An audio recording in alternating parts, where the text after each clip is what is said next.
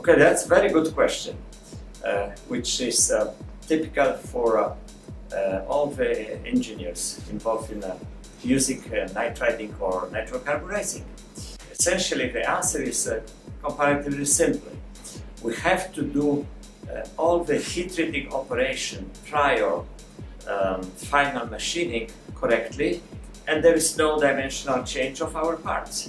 And this includes specifically quenching and tempering if it's a steel with enough carbon alloy elements, and or stress leaving.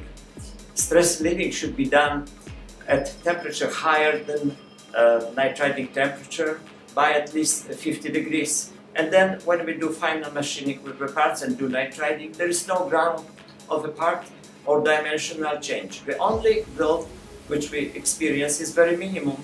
It's related to the specific volume of the compound layer in the nitrided layer, which is in practice, I will give you example, shaft of 3-inch diameter, properly quenched and tempered, grow approximately 2/10 to 3/10 on diameter.